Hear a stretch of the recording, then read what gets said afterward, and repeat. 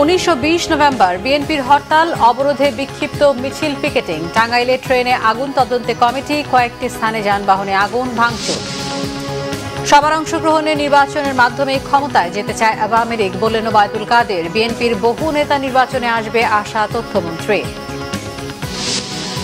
নির্বাচন কমিশনের অনুমতি ছাড়া সরকারি কর্মকর্তাদের নিয়োগ বদলি করা যাবে না, জানালেন ইসি সচিব। ইসির সুষ্ঠু নির্বাচনের সক্ষমতা নিয়ে সন্দেহ জাতীয় পার্টি।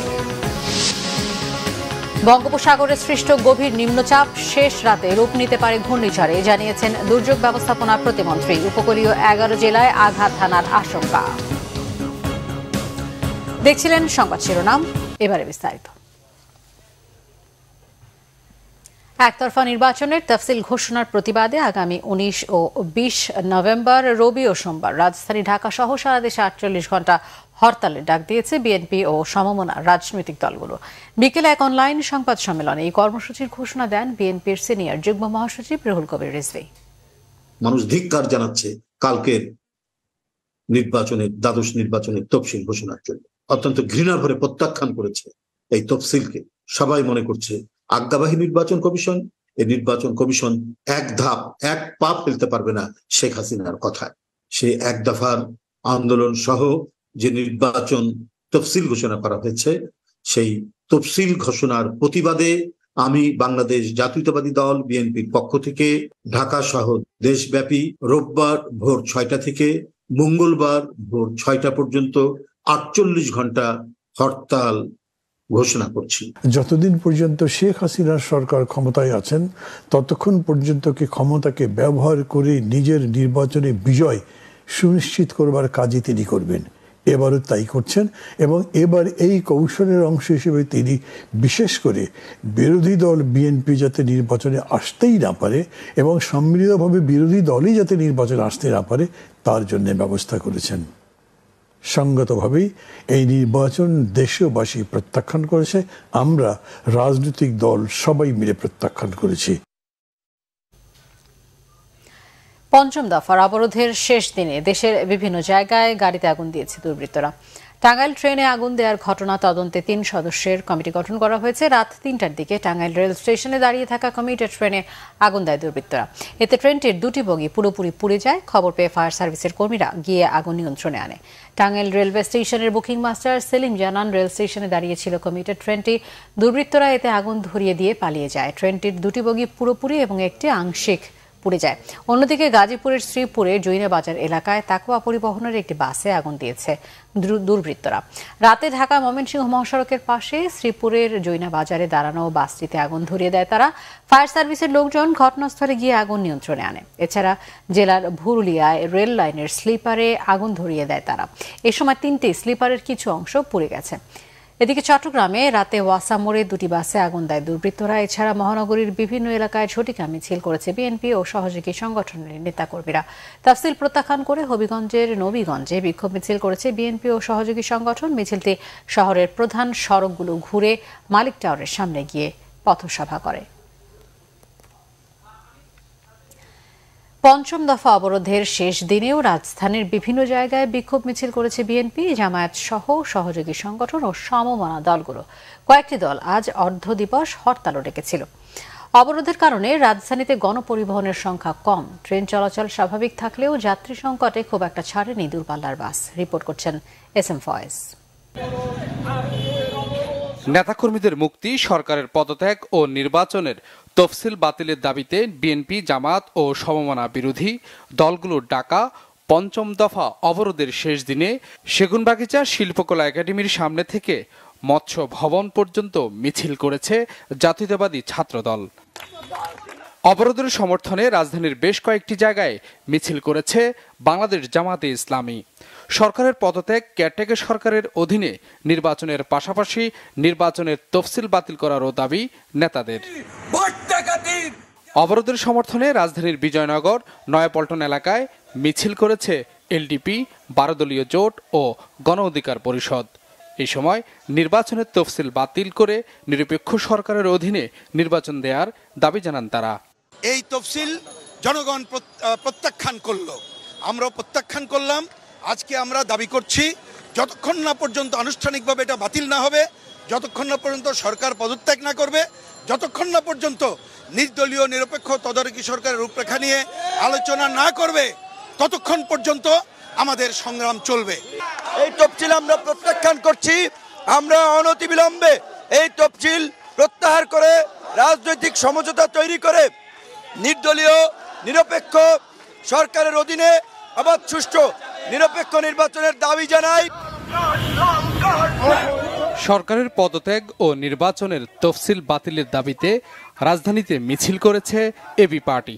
এছাড়া হরতালের সমর্থনে মিছিল করেছে গণতান্ত্রিক জোট ও গণতন্ত্র মঞ্চ।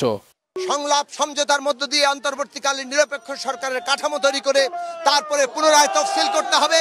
এই একতরফা নির্বাচন, ভোটারবিহীন নির্বাচনের তফসিল জনগণ মানে না। আন্দোলন চলবে, আন্দোলনের মধ্য দিয়ে জনগণের বিজয় নিশ্চিত করা হবে। নেতাকর্মী শূন্য নয়াপল্টনের বিএনপির কেন্দ্রীয় কার্যালয়ের সামনে কঠোর অবস্থানে পুলিশ, এখনও কার্যালয়ে ঝুলছে তালা। এদিকে মহাখালী, সায়দাবাদ, গাবতলী বাস টার্মিনাল থেকে কয়েকটি পরিবহনের বাস ছাড়লেও যাত্রীর অভাবে ছেড়ে যায়নি দূরপাল্লার বাস। আমরা কোনো গাড়ি ছাড়ি নেই। আমাদের গাড়ি এই অবরোধের জন্য সব কর্মকর্তা কর্মচারী সব খুব অসহায় অবস্থায় আছে। সরকার তেলের টিয়া দিত, তেল দিত পাম্পেতে, তখন গাড়ি ঘুরতে যাইতো। আমরা কিচ্ছু নাই, আমরা শ্রমিকরা অনেক না খায় থাকবার অবস্থা। তবে রেল চলাচল স্বাভাবিক। কমলাপুর রেল স্টেশন থেকে বিভিন্ন গন্তব্যে ছেড়ে যায় ট্রেন, যদিও যাত্রীর সংখ্যা ছিল কম। ভয় তো থাকেই, কিন্তু তারপরও মোটামুটি নিরাপদই মনে হচ্ছে। অনেক মানুষ যাচ্ছে। বাসে নিরাপদ নাই, আর ট্রেনে নিরাপদ আছে। অপরাধের জন্য বাস যা মানে লং জার্নিগুলো সবগুলা মানে পরিবহনগুলা আপাতত খুবই রিস্কি।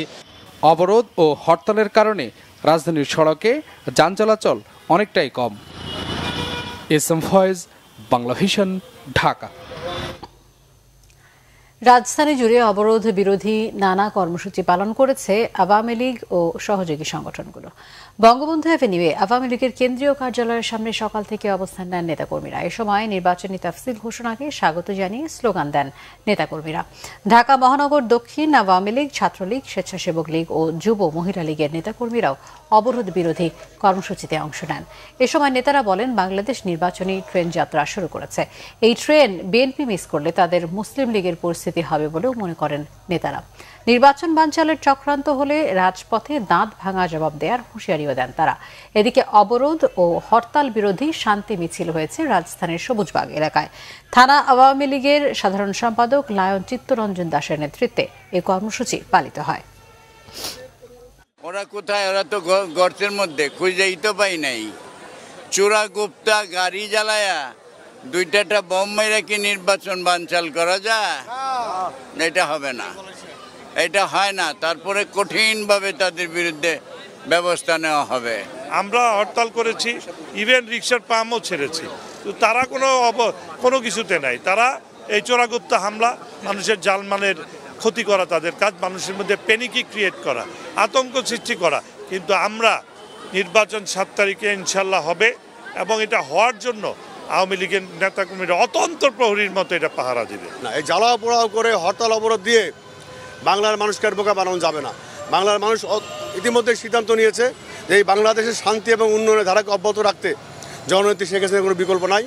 আপনারা দেখবেন 7 তারিখের নির্বাচনে 2008 সালের চেয়ে বেশি ভোট দিয়ে বাংলাদেশের জনগণ জননেত্রী শেখ হাসিনাকে দেশের প্রধানমন্ত্রী করবে। আগামী নির্বাচনে বিএনপি সহ সব দলের অংশ নেওয়ার সুযোগ এখনও আছে জানিয়েছেন আওয়ামী লীগ সাধারণ সম্পাদক ওবায়দুল কাদের। তিনি বলেন, একা একা নয়, সবার অংশগ্রহণে নির্বাচনের মধ্য দিয়ে তারা ক্ষমতায় যেতে চান। দলের ঢাকা জেলা কার্যালয়ের সংবাদ সম্মেলনে ওবায়দুল কাদের জানান, শিগগিরই যুক্তরাষ্ট্রের চিঠির জবাব দেওয়া হবে। রিপোর্ট সৈয়দ আব্দুল মোহিতের। দ্বাদশ জাতীয় সংসদ নির্বাচনের তফসিল ঘোষণার একদিন পর বৃহস্পতিবার আওয়ামী লীগের ঢাকা জেলা কার্যালয়ে সংবাদ সম্মেলন করেন দলটির সাধারণ সম্পাদক ওবায়দুল কাদের।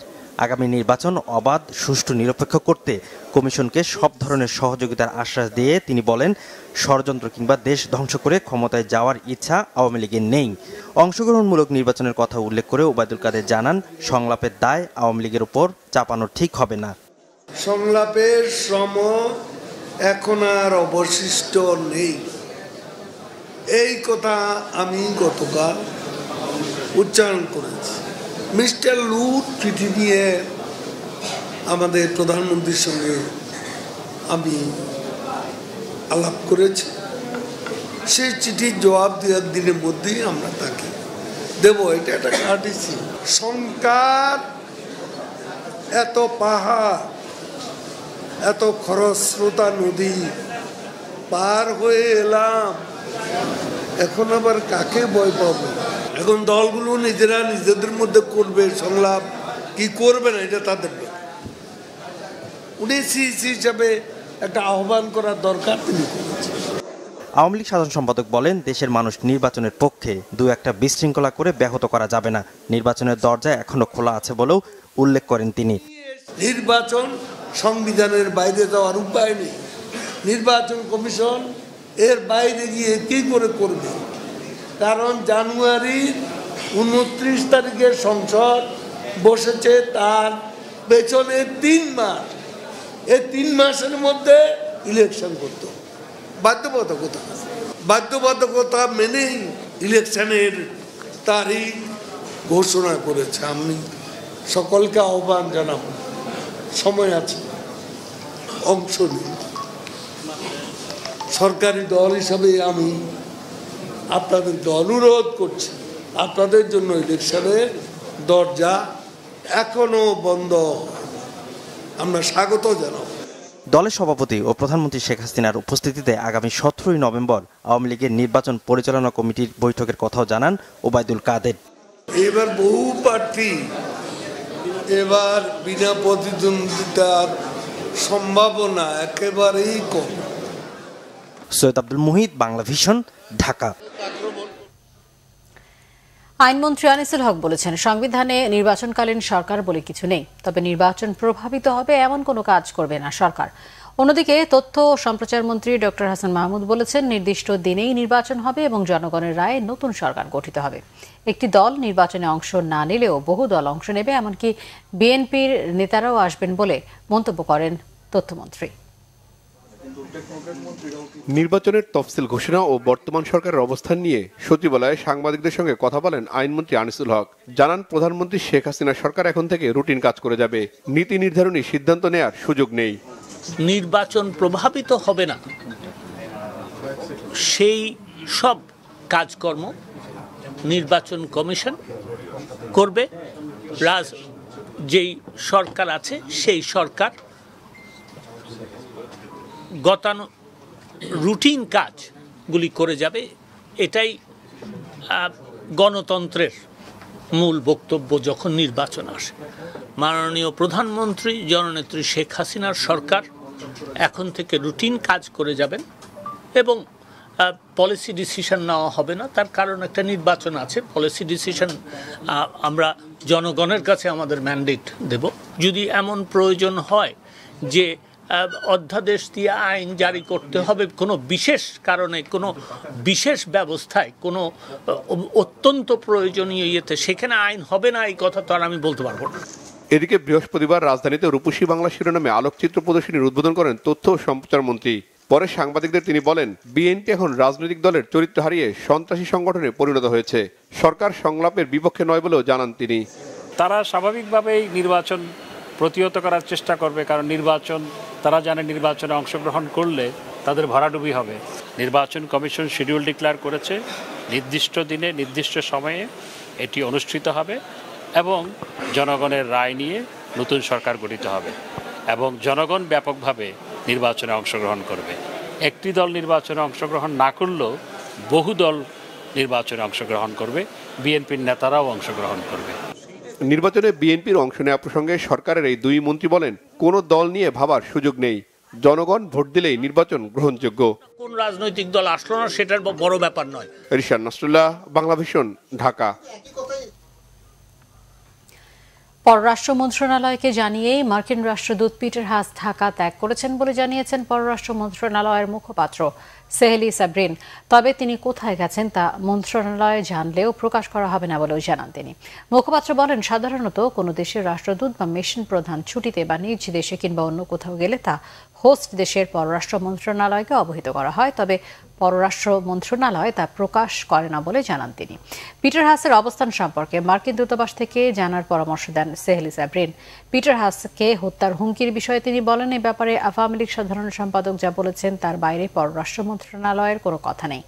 কোনো দেশ নির্বাচনে সহযোগিতার বিষয়ে কোনো প্রস্তাব বা অনুরোধ করেনি বলেও উল্লেখ করেন এই কূটনীতিক। ইউরোপীয় ইউনিয়ন ও কমনওয়েলথ থেকে নির্বাচনে পর্যবেক্ষক আসতে পারেন এমন তথ্য নির্বাচন কমিশন জানিয়েছে। উল্লেখ করে তিনি বলেন, এ ব্যাপারে পররাষ্ট্র মন্ত্রণালয়ের কাছে কোনো তালিকা নেই। ডিপ্লোম্যাটিক একটা প্রসিডিউর যে জানাতে হবে, এবং একইভাবে কিন্তু পররাষ্ট্র মন্ত্রণালয় কিন্তু এই ইনফরমেশনটা পাবলিকলি জানাবে না যে একজন রাষ্ট্রদূত কবে থেকে কতদিন গেছে এবং কি পারপাসে গেছে, কারণ এটা তো সে অফিসিয়ালি জানাচ্ছে। সো এটা কিন্তু পাবলিকলি জানানোর কথা না, সেই হিসেবে আমরাও আসলে আপনাদেরকে, এবং কিন্তু মিস ইনফরমেশন কেন হবে, আপনারা তো সেই দূতাবাসের কাছ থেকে জানতে পারেন, ওই দূতাবাসের তো একজন মুখপাত্র আছে এবং তাকে আপনারা জানেন যে তার, হ্যাঁ আমরা অবশ্যই অবগত, কারণ একজন রাষ্ট্রদূত যখন যাবেন তখন তো অবশ্যই পররাষ্ট্র মন্ত্রণালয়কে জানিয়েই যাবেন দেশ থেকে যখন। নির্বাচন কমিশনের অনুমতি ছাড়া এখন থেকে সরকারি কোনো কর্মকর্তাকে নিয়োগ ও বদলি করা যাবে না, জানিয়েছেন ইসি সচিব মোহাম্মদ জাহাঙ্গীর আলম। তবে নির্বাচনী বিধি মোতাবেক মন্ত্রী এমপিরা আগের মতো কাজ করতে পারবেন কিনা সে বিষয়ে স্পষ্ট কিছু বলেননি তিনি। এদিকে নির্বাচন পরিচালনার জন্য জেলা প্রশাসকদের রিটার্নিং কর্মকর্তা নিয়োগ দিয়ে পরিপত্র জারি করেছে নির্বাচন কমিশন। বিস্তারিত সৈকত সাদিকের প্রতিবেদনে। 2024 সালের 7 জানুয়ারি ভোটের তারিখ ঠিক করে বুধবার দ্বাদশ জাতীয় নির্বাচনের তফসিল ঘোষণা করে প্রধান নির্বাচন কমিশনার কাজী হাবিবুল আওয়াল। জানুয়ারি মাসের 7 তারিখ রোজ রবিবার 300 আসনে দ্বাদশ জাতীয় সংসদের সাধারণ নির্বাচন অনুষ্ঠিত হবে। ভোটের দায়িত্ব পালনে 64 জেলার জেলা প্রশাসকদের রিটার্নিং কর্মকর্তা হিসেবে নিয়োগ দিয়ে পরিপত্র জারি করেছে নির্বাচন কমিশন। বৃহস্পতিবার তফসিল পরবর্তী কমিশনের ক্ষমতা সার্বিক কার্যক্রম তুলে ধরেন ইসি সচিব মোহাম্মদ জাহাঙ্গীর আলম। এই সময় তিনি কথা বলেন তফসিল ঘোষণার পর প্রশাসনের ক্ষেত্রে কমিশনের ক্ষমতা নিয়ে। আরপিওতে সুস্পষ্টভাবে বলে দেয়া আছে নির্বাচনকালীন সময়ে সরকারের কোন কোন বিষয়গুলো নির্বাচন কমিশনের পূর্ব অনুমোদন গ্রহণ করতে হবে। সেখানে বলে দেয়া আছে জেলা প্রশাসক, বিভাগীয় কমিশনার, মেট্রোপলিটন পুলিশ কমিশনার সহ কয়েকটি এবং তাদের অধস্তন কর্মকর্তাদের বদলির ক্ষেত্রে কমিশনের পূর্ব অনুমোদন গ্রহণ করতে হবে। নির্বাচনে উপজেলা চেয়ারম্যান ও মেয়র সহ স্থানীয় জনপ্রতিনিধিদের অংশগ্রহণ, প্রার্থীদের প্রচার প্রচারণার সময় নির্ধারণ, কেন্দ্রে ব্যালট পেপার পৌঁছানো সহ নানা বিষয়ে সাংবাদিকদের প্রশ্নের জবাব দেন ইসি সচিব। আমাদের 7 জানুয়ারি 2024 তারিখে নির্বাচন হবে। ওই আইনে স্পষ্টভাবে বলা আছে যে তারিখে যেদিন নির্বাচন হবে তার পূর্ববর্তী 48 ঘন্টা আগে প্রচারণা বন্ধ থাকবে। সেই হিসাবে 5 জানুয়ারি তারিখ সকাল 8টার পূর্ব থেকে মোট যেদিন প্রতীক বরাদ্দ হবে সেই দিন এই মধ্যবর্তী সময়ে নির্বাচনী প্রচারণা চালাতে হবে। ব্যালট পেপার ছাপানো হবে প্রতীক বরাদ্দর পর থেকে এবং এগুলো জেলা পর্যায়ে চলে যাবে হচ্ছে নির্বাচনের হয়তো 3-4 দিন আগে। তফসিলের পর থেকে নির্বাচন ভবনের নিরাপত্তা ব্যবস্থা আরও জোরদার করা হয়েছে। সৈকত সাদিক, বাংলাভিশন, ঢাকা।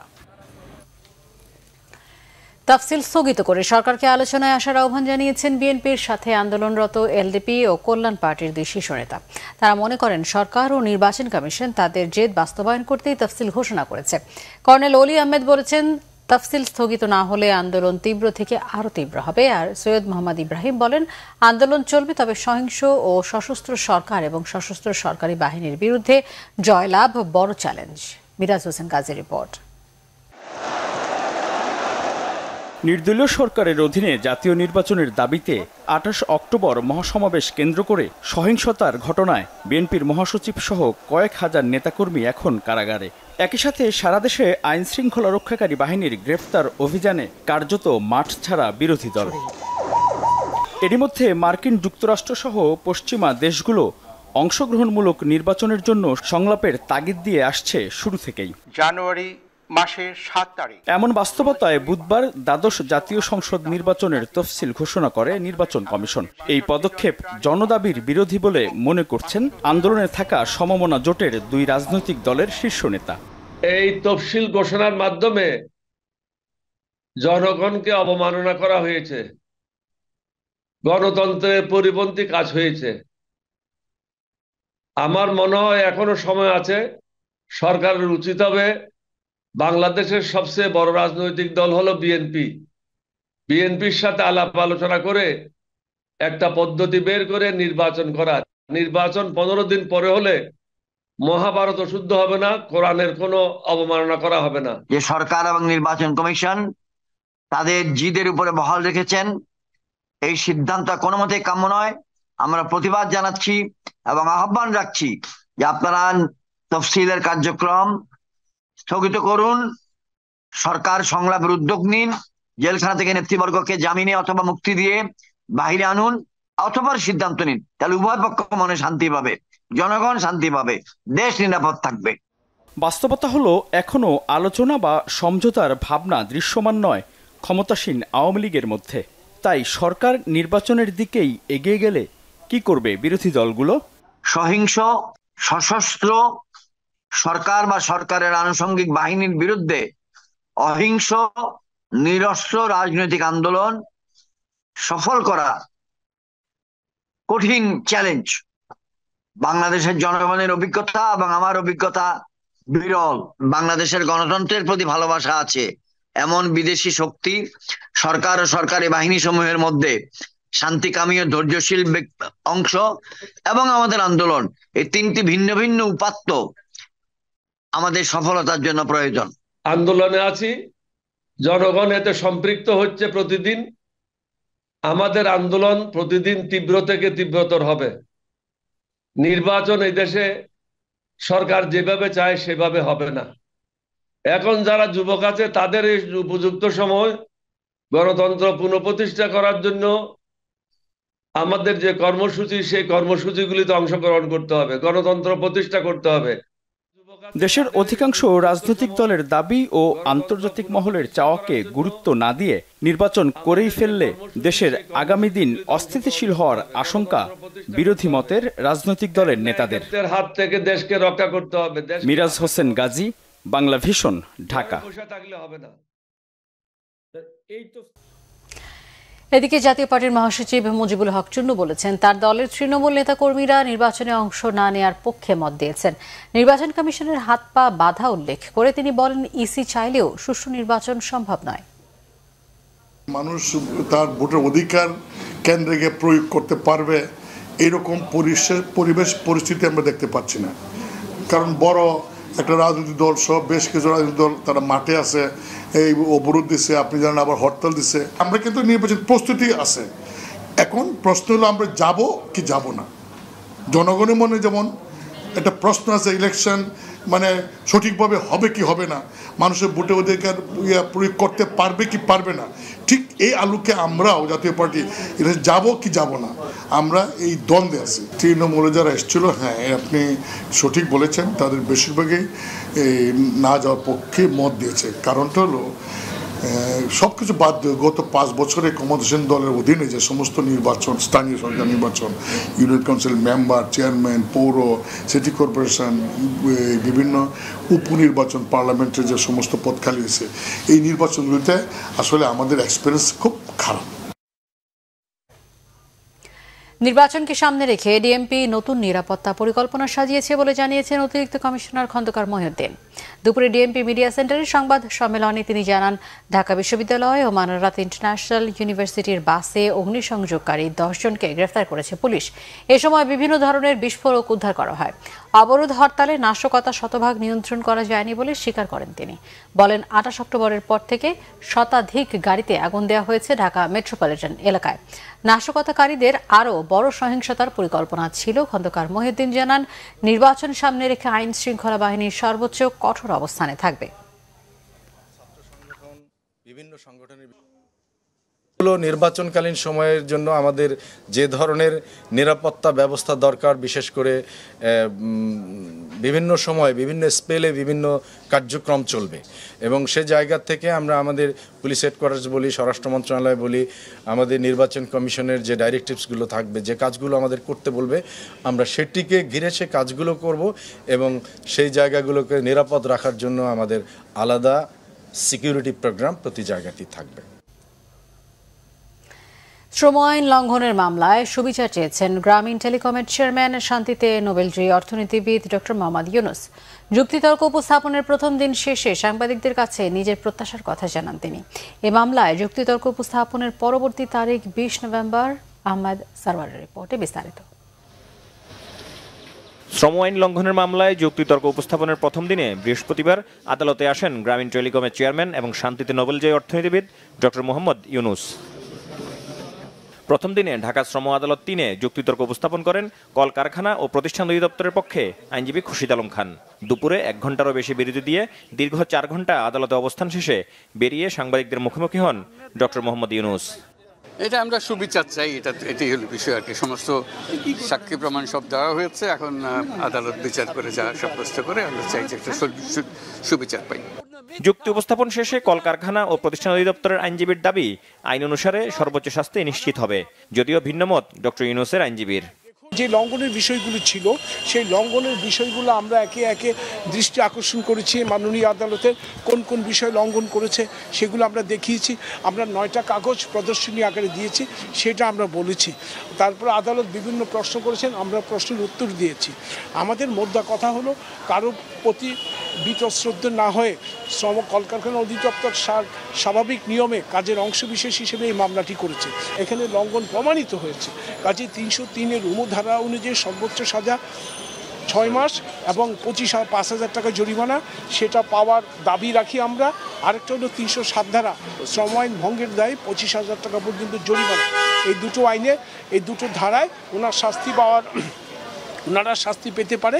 আর্গুমেন্টে যা বলেছে, আমরা তো যদি আইন ঠিক থাকে, আইন অনুযায়ী যদি বিচার হয়, পৃথিবীতে কোনো শক্তি নাই এই মামলায় শাস্তি প্রদান করা, খালাস দেওয়া ছাড়া। বরং এই যে অপরাধের জন্য যারা অপমানিত করেছে তাদের বিরুদ্ধেই আইনগত ব্যবস্থা নেওয়া দরকার। এই মামলায় ডক্টর ইউনুস ছাড়াও গ্রামীণ টেলিকমের এমডি মোহাম্মদ আশরাফুল হাসান, পরিচালক নুরজাহান বেগম ও মোহাম্মদ শাহজাহানকে বিবাদী করা হয়েছে। আহমেদ সারওয়ার, বাংলাভিশন, ঢাকা। বঙ্গোপসাগরের গভীর নিম্নচাপটি আজ শেষ রাতে ঘূর্ণিঝড় মিধিলিতে রূপ নিতে পারে বলে জানিয়েছেন দুর্যোগ ব্যবস্থাপনা ও ত্রাণ প্রতিমন্ত্রী ডক্টর মোহাম্মদ এনামুর রহমান। এটি বাংলাদেশের উপকূল অতিক্রম করতে পারে আগামীকাল সন্ধ্যার মধ্যে। বৃহস্পতিবার সন্ধ্যায় সচিবালয়ে ঘূর্ণিঝড় প্রস্তুতি কর্মসূচি বাস্তবায়ন বোর্ডের সভা শেষে সাংবাদিকদের এই তথ্য জানান প্রতিমন্ত্রী। তিনি বলেন, বৃহস্পতিবার রাত 12টা থেকে ভোর নাগাদ গভীর নিম্নচাপটি ঘূর্ণিঝড়ে রূপ নিতে পারে। উপকূলীয় 11টি জেলায় আঘাত হানার সম্ভাবনা রয়েছে। জেলাগুলো হলো বরগুনা, পটুয়াখালী, পিরোজপুর, ভোলা, নোয়াখালী, লক্ষ্মীপুর, ফেনী, সাতক্ষীরা, খুলনা, বাগেরহাট ও চট্টগ্রাম। গভীর নিম্নচাপটি ঘূর্ণিঝড়ে পরিণত হলে এর বাতাসের গতিবেগ থাকবে ঘন্টায় 64 থেকে 88 কিলোমিটার। এটি ঘন্টায় সর্বোচ্চ 90 কিলোমিটার গতিবেগ নিয়ে উপকূলে আঘাত হানতে পারে। গভীর নিম্নচাপটি এখন মংলা ও পায়রা সমুদ্র বন্দর থেকে 400 কিলোমিটার দূরে অবস্থান করছে বলেও জানান দুর্যোগ ব্যবস্থাপনা প্রতিমন্ত্রী। আবহাওয়া দপ্তর থেকে যখনই বিপদ সংকেত দেওয়া হবে এবং সেটা যখন 7 মাত্রা বিপদ সংকেত দেওয়া হবে, তখনই যেন দ্রুততার সাথে ঝুঁকিপূর্ণ মানুষগুলোকে আশ্রয় কেন্দ্রে নিয়ে যাওয়া হয়। এবং আমি মাঠ প্রশাসনকে নির্দেশ দেব, তারা যেন আশ্রয়কেন্দ্রগুলো প্রস্তুত রাখেন, আশ্রয়কেন্দ্রে পর্যাপ্ত খাবার এবং সেফ ড্রিঙ্কিং ওয়াটার, নিরাপদ সুপেয় পানির ব্যবস্থা রাখেন। বঙ্গোপসাগরে অবস্থান করা গভীর নিম্নচাপের কারণে কক্সবাজার সহ দেশের সমুদ্র বন্দরগুলোতে 3 নম্বর স্থানীয় সতর্ক সংকেত দেখিয়ে যেতে বলেছে আবহাওয়া অফিস। ঘূর্ণিঝড়ের রূপ নেওয়ার আভাসে টেকনাফ, সেন্ট মার্টিন নৌপথে পর্যটকবাহী জাহাজ সহ সব ধরনের নৌযান চলাচল বন্ধের নির্দেশনা দিয়েছে উপজেলা প্রশাসন। পরবর্তী নির্দেশ না দেওয়া পর্যন্ত নৌযান চলাচল বন্ধ থাকবে। আবহাওয়া অফিস জানিয়েছে, নিম্নচাপ আরও ঘনীভূত হতে পারে। এর প্রভাবে বাংলাদেশের উপকূলীয় এলাকা ও সমুদ্র বন্দরের ওপর দিয়ে ঝোড়ো হাওয়া বয়ে যেতে পারে। গুড়ি গুড়ি বৃষ্টি হচ্ছে উত্তাল সাগর। নিম্নচাপের প্রভাবে পটুয়াখালীতেও গুড়ি গুড়ি বৃষ্টি হচ্ছে। আকাশ মেঘাচ্ছন্ন ও কুয়াকাটা সংলগ্ন বঙ্গোপসাগর সামান্য উত্তাল রয়েছে। সব মাছ ধরা ট্রলারকে নিরাপদ স্থানে থাকতে বলা হয়েছে। দ্বাদশ সংসদ নির্বাচনের তফসিলকে স্বাগত জানিয়েছেন তৃণমূল বিএনপি। এক সংবাদ সম্মেলনে একথা জানিয়েছেন দলটির চেয়ারপারসন শামসের মুবিন চৌধুরী। তিনি জানান, নির্বাচনে অংশ নেওয়ার সব প্রস্তুতি শেষ হয়েছে। 300 আসনের প্রার্থী দেওয়ার আশা করছেন তিনি। জানান, 18 নভেম্বর থেকে মনোনয়ন ফর্ম বিতরণ শুরু হবে। বিএনপি নেতাদের কেউ তৃণমূলের ব্যানারে নির্বাচন করতে চাইলে তাদের জন্য পথ খোলা থাকবে বলে জানান শামসের মুবিন চৌধুরী। বিশ্বের অনেক দেশে নির্বাচন বর্জন বেআইনি। এই মন্তব্য করে তিনি বলেন, নির্বাচনে অংশ না নেওয়ার সংস্কৃতি থেকে সব দলকেই বেরিয়ে আসা উচিত। সাংবাদিক ভাই বোনেরা দিয়েছে এবং নির্বাচন তো করবে নির্বাচন কমিশন, সরকার তো না। আপনারা সকলে ঠিক করে বসতে পারছেন তো? তৃণমূল বিএনপি পক্ষ থেকে আমরা এই তফসিলকে স্বাগত জানাই যে তৃণমূল বিএনপি একটি নির্বাচনমুখী দল। আমরা দ্বাদশ নির্বাচনে অংশগ্রহণের জন্য সকল ধরনের প্রস্তুতি ইতিমধ্যে গ্রহণ করছি।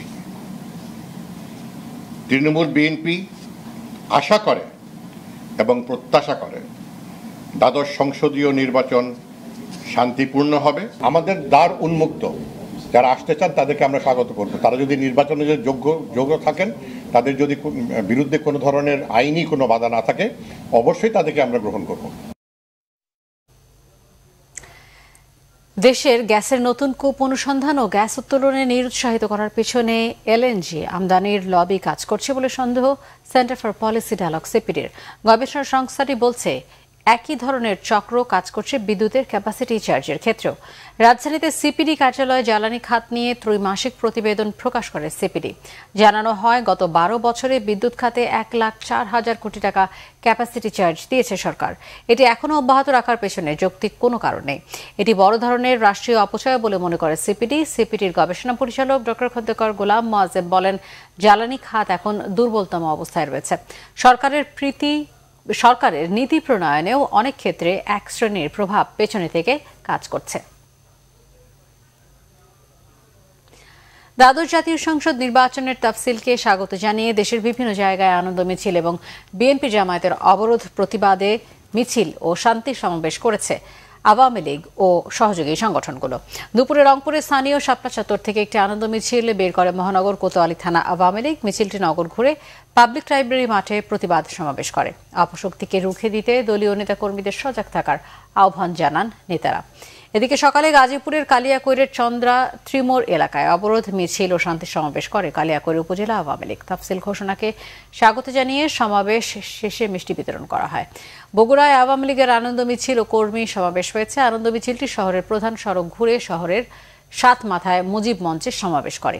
অন্যদিকে তফসিল ঘোষণায় আনন্দ মিছিল করেছে শ্রমিক লীগ বরিশাল মহানগর কমিটি।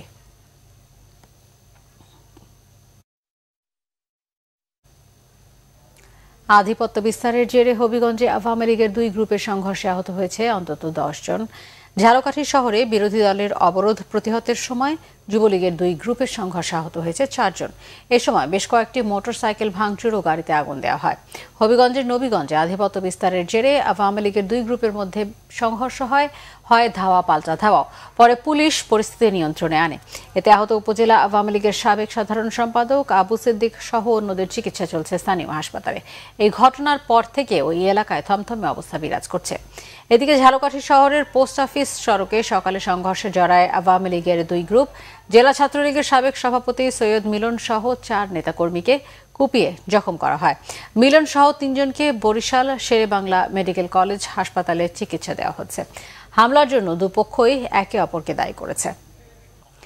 সংবাদ শেষ করব শিরোনামগুলো আরো একবার জানিয়ে। 19 ও 20 নভেম্বর বিএনপির হরতাল, অবরোধে বিক্ষিপ্ত মিছিল, পিকেটিং। টাঙ্গাইলে ট্রেনে আগুন তদন্তে কমিটি। কয়েকটি স্থানে যানবাহনে আগুন ভাঙচুর। সবার অংশগ্রহণে নির্বাচনের মাধ্যমে ক্ষমতায় যেতে চায় আওয়ামী লীগ বললেন ওবায়দুল কাদের। বিএনপির বহু নেতা নির্বাচনে আসবে আশা তথ্যমন্ত্রী। নির্বাচন কমিশনের অনুমতি ছাড়া সরকারি কর্মকর্তাদের নিয়োগ বদলি করা যাবে না, জানালেন ইসি সচিব। ইসির সুষ্ঠু নির্বাচনের সক্ষমতা নিয়ে সন্দেহ জাতীয় পার্টির। বঙ্গোপসাগরে সৃষ্ট গভীর নিম্নচাপ শেষ রাতে রূপ নিতে পারে ঘূর্ণিঝড়ে, জানিয়েছেন দুর্যোগ ব্যবস্থাপনা প্রতিমন্ত্রী। উপকূলীয় 11 জেলায় আঘাত হানার আশঙ্কা। এই ছিল এখনকার মতো। পরের সংবাদ রাত 10:30। এর আগে 9টায় রয়েছে নিউজ 20 দেখার আমন্ত্রণ রইল। এছাড়া বাংলাভিশন সংবাদ সংশ্লিষ্ট অনুষ্ঠান দেখতে ভিজিট করুন www.bbnews24.com ও facebook.com/banglavisionnews এবং সাবস্ক্রাইব করুন youtube.com/banglavisionnews। ধন্যবাদ সবাইকে।